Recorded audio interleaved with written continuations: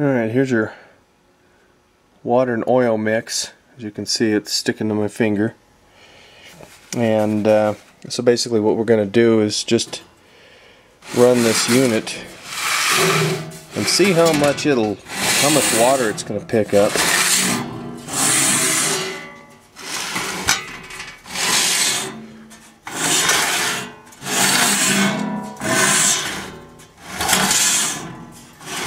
Just keep in mind, this is a pretty crude tool.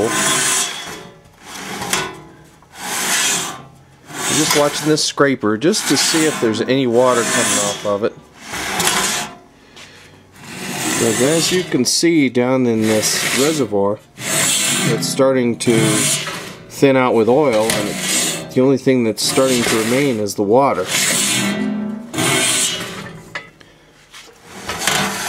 And we look at our trough here, and it looks as though it's just simply all oil. I don't see any water.